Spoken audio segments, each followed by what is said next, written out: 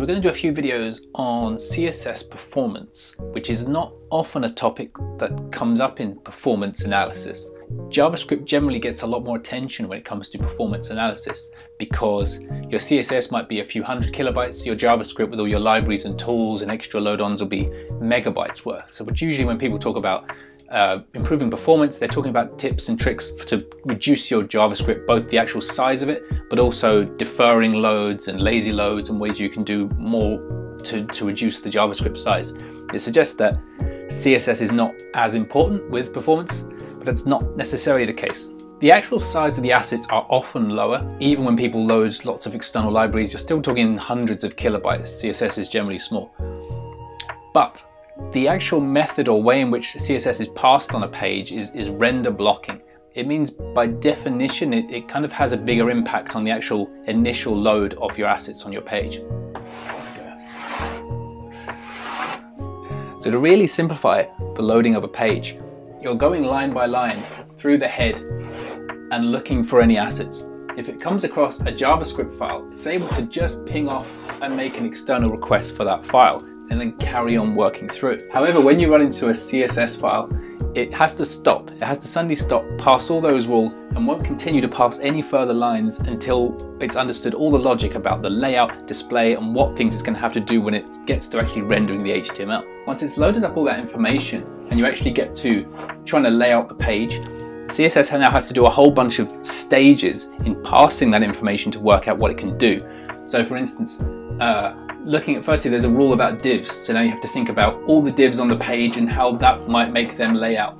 Then you suddenly have a header element and it's got a fixed top position. So okay, that's going to go up here. Then there's an element down here which has got a float position, which means you've got to change the layout. That's now going to go up here somewhere and we'd have to work this out. But then suddenly you realize that top element has got a margin on it. So you have to move that, which means moving this down, which means moving those other boxes down. It means every rule, because of the nature of Cascade, is going to involve having to subsequently change everything as soon as you find a rule that overwrites anything that was previously there.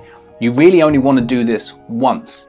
It's why it's always recommended that your CSS goes in the head, and really you try and minify the amount of CSS files or even actual CSS rules you're putting on a page. You're trying to reduce the amount of actual time being spent doing that passing job. So the more CSS files, the more CSS rules, the more time it's going to have to take to calculate both the position of where all those elements are going to go on the page and also the painting phase for actually filling them in and producing the page that it actually delivers on the browser. The thing is, we often don't need it though. Most web pages are very long and very large. In JavaScript terms, we often think about the above the fold content or about page splitting, or we talk about ways of optimizing just the essential assets and the essential things you need to get that initial render. CSS is harder, although people sometimes will be able to split CSS and give you the essential for that page. You often are using libraries for UI elements and so on, which are hard to then decouple page by page. But there is a way now we can start to reduce the amount of calculation for what's needed on that initial render. There is a new property called CSS contained, and this can be applied to an element and will convey information to the browser about the rendering of that element and all its children. So usually whenever something updates, you're going to re-trigger this process. So if you suddenly interject something into the screen or a color changes, you're suddenly giving information to say you need to do a repaint because something has moved. There are a few exceptions like the opacities and the translations where it's able to kind of move those somewhat independently, but quite often a whole layout redistribution is going to have to happen. With the CSS contained property, you're kind of able to identify an area of your page and isolate that from that constant trigger re-rendering process. So for example, you could, if you have ads on your page and you really don't think that their re-rendering only changes on those should subsequently change the layout of the rest of your page, you can specifically define that with a CSS contained property, either regarding the layout or the paint process, and basically scope that away. This should only really concern itself with re-renders of itself, but it shouldn't trigger re-renders of other elements. This scoping will enable the page to be more performant, trigger less re-renders, and generally improve the performance of your web page altogether. There's also a content visibility property, which is kind of going to jumble some of those properties for you. So if you have a long page with lots of content that is below that fold or basically not rendered into view, you can set content visibility to auto, and that way it will know when it's in the browser and know whether it needs to render. Until then, it won't be rendering, so again, reducing that initial load.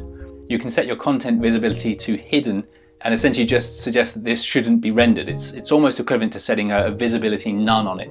You're just saying this won't be rendered in the page, even though it does exist in the DOM. So, I don't know, something that's going to fade into the page, or if you have some sort of single page app, something where you need to control that the element is there, but it's going to eventually be rendered into the page, you can reduce the amount of work on the browser to load this by giving it the content visibility property. There's a kind of an argument there where you could say, maybe you should just use it on everything, just set that to every single property, and that's probably a bad idea. I suppose it has similarity when you think through it of the memo functions you get in React. Sometimes you get a React memo on a component which essentially lets you specifically define when it should re-render, rather than just constantly triggering off render cycles for any tiny change. You're able to say, no, it should generally hard cache until some explicit properties change. You're sort of doing a version of that in your CSS with your browser. You're sort of saying this element needn't really cause re-renders and re-triggers. It should really only be concerned with itself. Putting it on everything, you are possibly invoking more problems than you need. And this is probably something that you need to be quite confident about using, or trying to solve an actual rendering issue when you come to it. It's just worth thinking about, because this is a native CSS feature. There are so many ways that people separate their CSS these days, whether it's by a naming convention like a BEM, or some CSS in JS that's going to give unique prefixes to elements, and you're trying to avoid any scoping issues and you're able to separate out elements. But this way you really are using a component like logic on the browser level. You're not just setting a bunch of CSS with some rules that should keep you safe, but you are able to really create a component like logic in which elements have control over their own distinct rendering capabilities.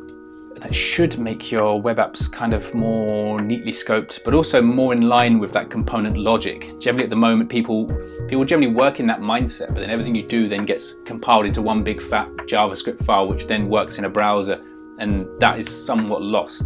So here it's quite nice to think there's a technology that is embracing that component level thinking about performance of your applications.